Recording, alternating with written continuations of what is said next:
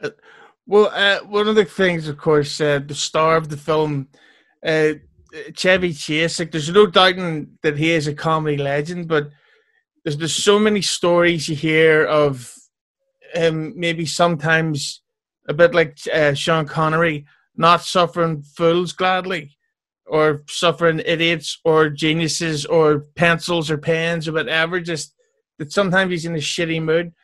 Uh, you can kind of see over his career that it kind of like after with the Invisible Man film, I can't remember the name of it.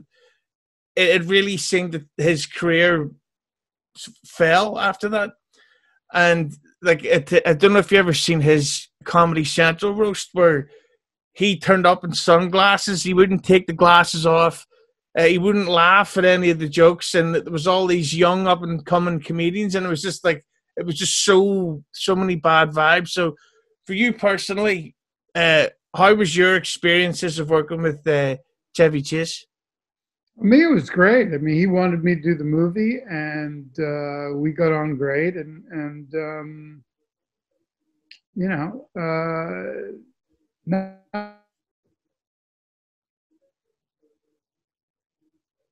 it was fun. It was what he should have been on set. He was funny. He was generous.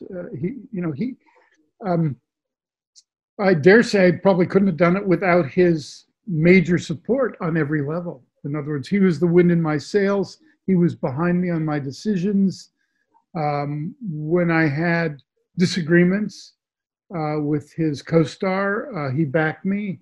And so it turned out to be a very positive experience for me. I mean, I can't comment on the kind of circuitous, um, post vacation decisions he made, or all of that, because the only time I saw him recently, I mean, relatively, was when I was doing a show called Chuck, and he was hired for a run of Chuck. I didn't direct those.